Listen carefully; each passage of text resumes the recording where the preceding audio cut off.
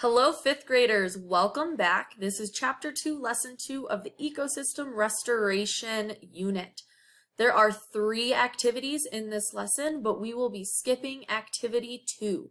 So let's go ahead and get started with Activity 1.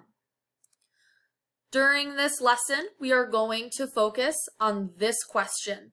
Where do food molecules for plants come from? I want you to take a moment and think about this question in your head. Where do food molecules for plants come from? So, think about what we learned from investigating with the simulation in our last lesson.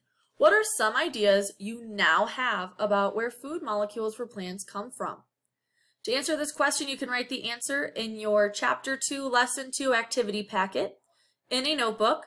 You can talk about the answer with someone near you, or you can think about your answer in your head. Pause the video and take a moment to answer this question.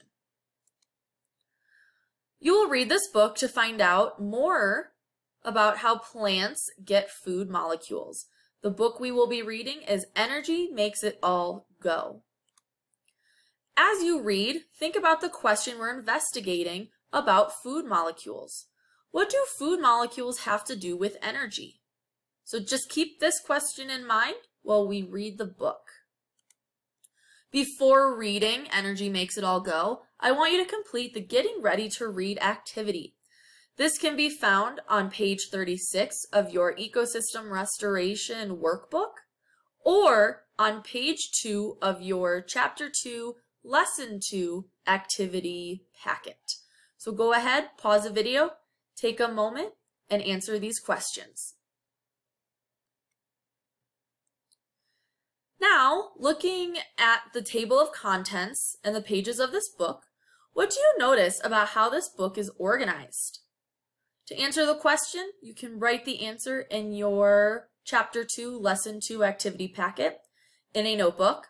You can talk about the answer with someone near you, or you can think about your answer in your head.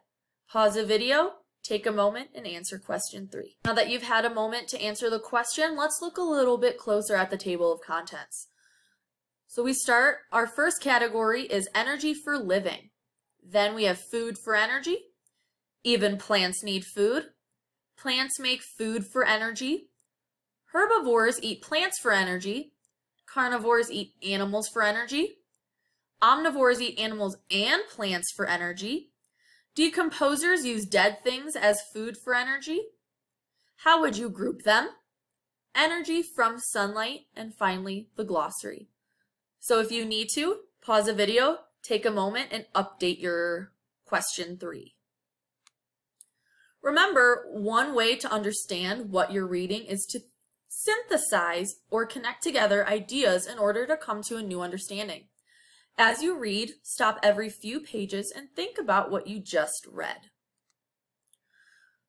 As you read, you are going to record notes about important information along with the page number where you found that information. You are going to use page 37 of your Ecosystem Restoration Workbook, or you are going to use page 4 of your Chapter 2, Lesson 2 activity packet. To view the reading of this book, you're going to have to look at a separate video. So now that you have finished the reading of the book, I want you to go back to page 4 and reread this page. Think about where plants get their food molecules. I am going to reread this page to refresh our memories. So it says, energy for living.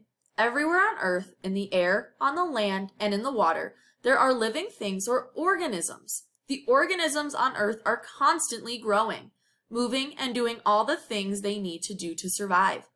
Zebras gallop, flowers bloom, whales swim, ants crawl, and birds fly.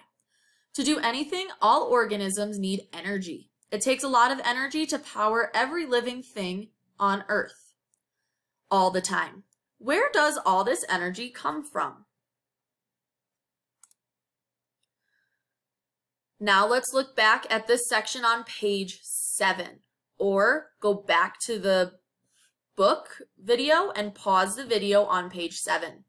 I am going to reread it to refresh our memory. Even plants need food. It may seem strange to think of grass and other plants needing food. After all, plants can't eat. You may have heard of something called plant food, a kind of fertilizer that people add to the soil in their gardens to help plants grow. Fertilizer isn't food, however. You can't actually feed a plant. Fertilizers are really just nutrients that help plants grow better, like vitamins for plants. A plant can't get energy from nutrients just as you couldn't get energy by eating only a vitamin pill. If plants don't eat, how do they get their food? So now that we reread these pages, I want you to answer this question. Do you see any ideas about plants and food that would help you learn where food molecules for plants come from? To answer this question, you can write the answer in Chapter 2, Lesson 2 activity packet, a notebook. You can talk about the answer with someone near you, or you can think about the answer in your head. Don't forget to use page 4 of the book and page 7 of the book to help you answer this question. Pause the video now to answer this question. Okay. Now, on page 37, if you have not already, record any notes about the information on page 7 from the book.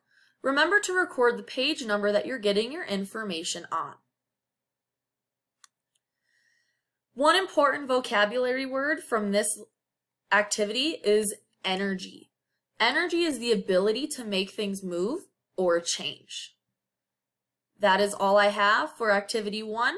Check the next video for activity 3.